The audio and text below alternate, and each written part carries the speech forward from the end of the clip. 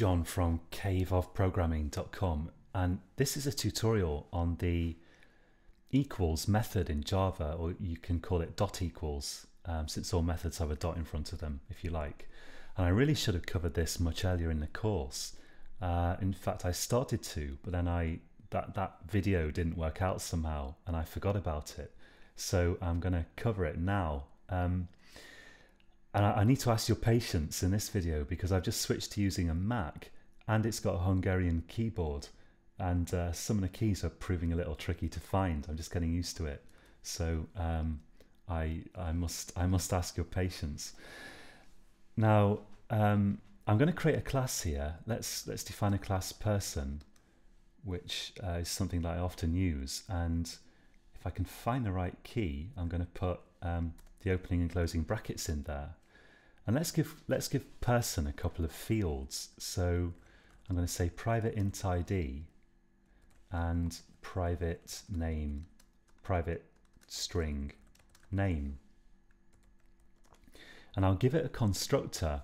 So I'll right click and go to source, generate constructor using fields. I tick the fields that I want to include as parameters to the constructor, click OK. And let's get rid of this super, which is actually superfluous. And I will do, I think it's Command Shift F on the Mac or Control Shift F on Windows to format the code. And I'll also give this a toString method. So I'm going to right click and go to source, generate toString, tick the fields that I want to include and click OK. So now we've got a person object, and I'm going to create two of them, and we're going to talk about how to compare those two person objects. So let's say person1 equals new person. Let's give it an ID of 5 and a name of Bob. And person2 equals new person and an ID of 8 and a name of Sue, let's say. So are these two people, I need to make that lowercase, actually, there we go. Are these two people equal or not? If we want to know whether they're equal or not, we could do this. We could say if person1 equals person2. In fact, come to think of it, rather than use an if, I'll do something even simpler. Let's just do sysout, or syso you can also type, which also works, and I think it's Control Space, there we go, on the Mac, just as it is on Windows. And let's say person1 equals person2, so we're comparing them with equals equals. And if I run this, it's going to output false because they are clearly different objects. Now what equals equals does is it tells you whether two references to objects are pointing at the same object or not, or with integers or numeric values it tells you if those primitive types, well, with primitive types in general, I guess it tells you if they have the same value. But with non-primitive types like this, references to objects, it's telling you if they're pointing at the same object or not. So if I now point person2 at person1, then it's going to say that they are equal, true down there. Now what we often want to do is we want to compare objects semantically. So we've got some idea of when two objects are equal that has nothing to do with whether they are literally the same object or not. For example, if a person object has the same ID and name, we might argue that they should be, in terms of meaning, they should be considered to be equal. And that's what our dot equals method is for. So let's change them so that they're both equal semantically in terms of meaning. So we've given them the same IDs and same names, but if I run this, equals equals still gives us false because these are two different objects. But it's just that nevertheless they contain the same information, and semantically we feel that they are the same, but in terms of memory they are kind of physically two different objects. So how can we compare them in terms of meaning? And what we do is we use dot equals, which is a method that all objects inherit from the object superclass, object with a capital O, and we can just override this to provide our own interpretation of it. If I just run that, it's going to still say false because we haven't told dot equals how to compare the two objects, and we do that by overriding dot equals and implementing it ourselves. And the easiest way to do that is to right click in your class, go to source, generate hashcode and equals, and I'll talk about hashcode briefly in a little while, and then tick the fields that you want to compare. So if you feel that two person objects with the same name are equal regardless of ID, I would just tick name. Or if I felt that having the same ID meant they were equal regardless of name, I'd just tick ID. Did I just say that right? Well, hopefully you get the idea, that you need to tick the fields that are important in comparing the object. If I feel that two objects must have the same ID in this case and the same name in order to be considered equal, then I tick both. If you have a whole list of fields, you only tick the ones that are important when you compare the objects, if you see what I mean. So I'll tick both here and I'll click OK, and it generates this dot equals method for me. And all this is doing is it's trying to compare two objects efficiently. So it does a load of easy tests, and the more lengthy tests it saves for if the easy tests didn't work out. So this is kind of an optimized method that really is just saying, is this object equal to this object? And that's all it's doing. And if you go through this, you'll kind of see how it works. So I think I'll skip over it now, but you can figure it out if you go through it. It's not too difficult, especially if you followed the videos so far in this series. So now if I run this, dot equals here is returning true because our objects are equal. And if I change name, for example, or ID, then they're going to be false because I've said I tick both ID and name to say that they must have both the same ID and the same name to be considered equal. So that's the dot equals method for you. With integer types, or with numeric types in general, you can just use equals equals. So for example, let's use a non-primitive double type, let's say.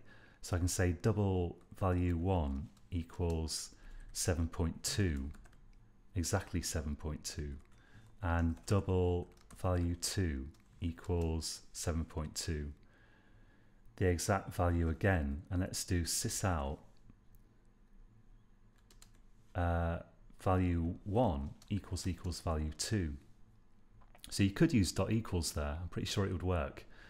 And wow, I'm surprised actually. I thought this would work, and what do you know, it doesn't.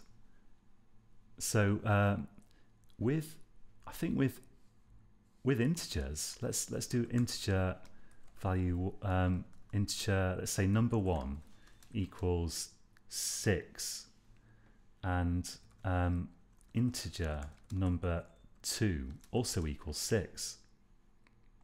So what do you think? Will this work or won't it? I think it will. So let's say number 1 equals number 2. Let's run this. And it does work. So why does this give us true, but this gives us false? And I think the reason is that sometimes if you set an object to the same value with integers, clearly this is true, then Java will actually create a new object and use the same object for both of them. So these are literally pointing at the same object, but with doubles, apparently, to my surprise, it doesn't do that, which I guess is because doubles are well, I don't know, I suppose they're just harder to compare because they contain more information. I don't know. But if you use dot equals with a double, then you should be all right, I should think. There we go. Now that's true. So you have to be a bit careful here. Equals equals is only checking if two objects are pointing literally at the same, two references are pointing literally at the same object. And the safe way is to use dot equals, which will tell you if they're equal in terms of value or not. Now, this is particularly tricky when it comes to strings, and a classic beginner's mistake is to compare two strings with equals equals. So let's have two strings here, and now I feel I'm on safe ground because I've tried this before. So string text1 equals hello, let's say, and string text2 equals hello as well. And let's try that. Let's say sysout text1 equals text2. Now what do you think? Are those going to be equal or not? And in fact, this is a shortcut for new string, basically new string round brackets hello. And this is kind of an argument to the constructor. But the thing is, if we run this, they are pointing at the same string, and that's because Java optimizes in this case, or at least this version of Java on this system certainly does, to point these two references at the exact same object. Now the take-home message here is don't compare non-primitive numbers with equals equals. Only use equals equals to check if two references point at literally the same object. And the same with strings. Always use dot equals to compare strings, because this will play you false. Equals equals is only checking if these references are literally pointing at the same object or not.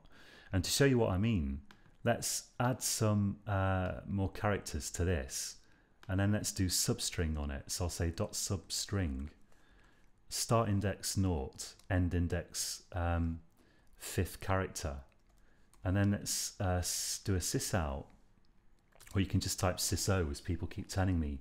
I prefer sysout because it's just, it rolls off my tongue easier, but you can just type syso control space. Now let's output text2, and run this. And what we find is that text2 is equal to hello, because we made it a bigger string than hello to start with, but then we only took the first 5 characters of that. So it is hello, and text1 is equal to hello. And you see that equals equals is playing as false. Well, it's actually doing what it should do. It's telling us that these references point to two different objects in memory. And what you need to do with strings is always use dot equals for that reason. Because with strings, sometimes equals equals will work. The reason being that Java will sometimes optimize to point to two different references at the same object if you literally initialize them with the same text. But you can't rely on that. And what you really need to do is compare the strings semantically in terms of the data that they contain. And for that you need dot equals. So equals equals is for comparing to see if you've got the same object literally. Dot equals is for comparing in terms of meaning, which is what you pretty much always want with strings. And as we've seen, you can implement your own equals method just by getting your IDE to do it for you. That's the quickest way. And I just want to very quickly mention this hashcode method that was also generated for us. If you take a object that doesn't have a toString method, so I don't know what a good example is here. Maybe I could just use a new object. Let's try this. Let's say sysout control space new object. I'm not sure if this will actually work, but I'll run that. Yeah, there we go. So you see an ID here. If this had a toString method that actually that would implement it to return something other than a default, then we wouldn't see this. But by default, toString on an object that you've created yourself, or on this object, the grandparent object, outputs this stuff. And what this is, well, this is the class of the object, including the package that it's in. Well, that's just an @ sign, and this looks like a memory address, but it's not. It's what's called a hash code.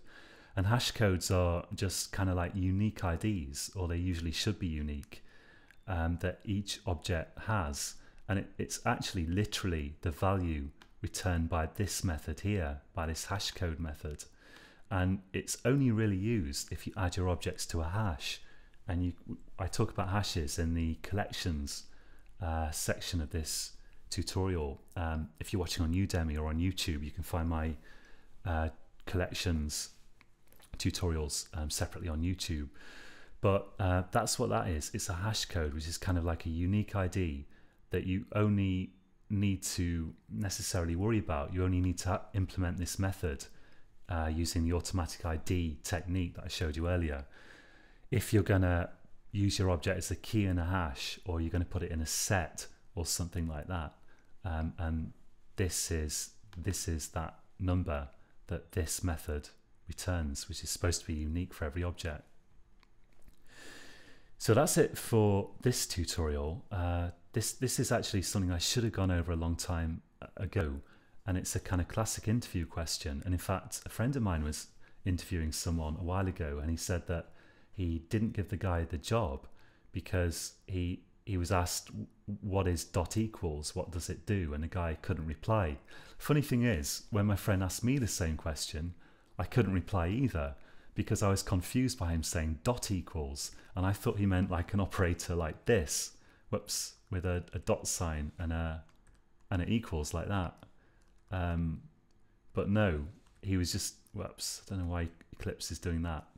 But anyway, he meant this, the equals method, and it's often referred to as dot equals, because of course there's a dot in front of it, because that's how you use methods. So the name of it is equals, but of course it always has a dot before it, like, you know, it's a dot substring, you could say. So it's something to be aware of, that on exams and interviews this question comes up: what does dot equals do, or what does equals do, and what do you use it for? That's it for today, or that's it for this video, and until next time, happy coding.